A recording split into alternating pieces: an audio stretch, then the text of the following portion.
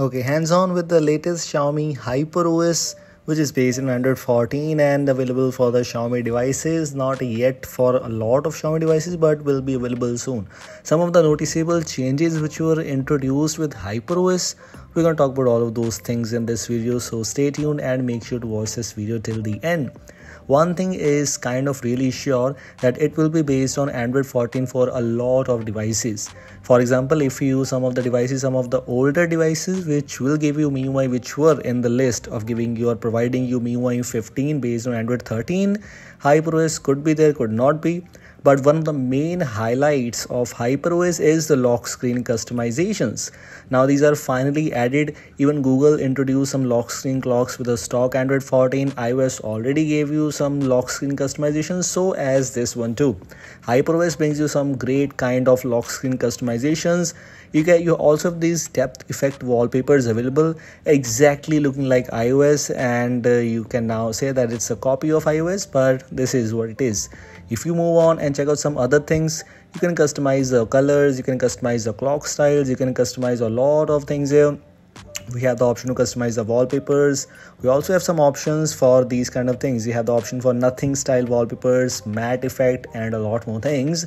But if you need depth effect wallpaper, you don't have to use these kind of things which are available here. There are many more things which you can go and customize in the lock screen after installing HyperOS. And if it is available for your device right now, like it is available for Xiaomi 13 Pro and some of the higher flagship devices right now as far as I know. So if you're using any of the flagship devices which supports HyperOS, and if you have this build available and looking forward to install this thing, this might be a very good choice for you. You should check it out. But if you're using any other Xiaomi device, you might get the update very soon.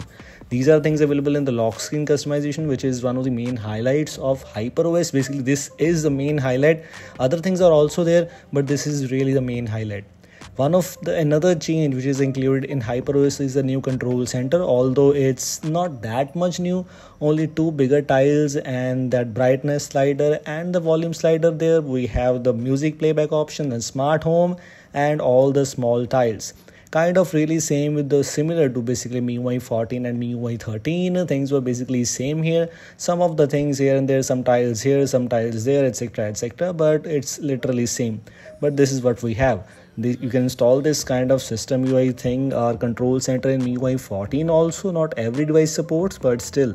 You also have new control center styles options available in the notification and status bar. As you can see, the preview is also changed. As you can see, it was changed in MIUI 14. It is now changed to this one in HyperOS.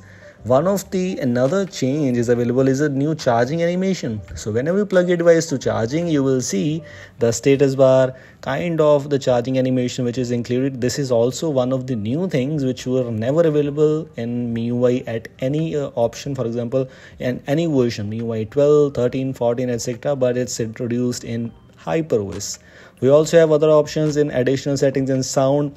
You can see some of the things or some of the options are sorted. Some of them are now removed from somewhere. Some of them are placed somewhere else. Like this, other options are basically same. If you move on to the gallery options, you will see gallery also introduced new UI. You have bottom options, photos, albums, recommended, but other than else, almost same, identically same as compared to other MIUI versions. Even in the file manager app, you will see recent, storage, etc. And in storage section, this kind of UI is introduced. Some of the apps like gallery, file manager, you can even install them in MIUI 14 by just installing the updated APK. Some of them will definitely work without any issues. Some of them will not, but yes, you can check it out.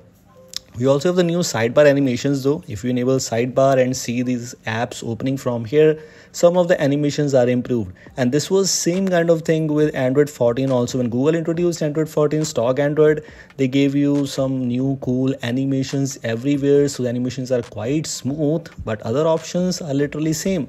There are no major visual changes in Google's Android 14, but in MIUI, basically this, which is HyperOS now, so MIUI 14 and now then no MIUI 15, this is HyperOS, and let's see what they are going to bring you very soon in other updates or etc. This is the first initial stage, but I found hands-on with this HyperOS. I found the changes I've already shared with you. These were the things I just wanted to let you know. I hope you like this. If you like this, don't forget to like and share this video. If you're new here, don't forget to subscribe for custom videos which are coming very soon. Goodbye.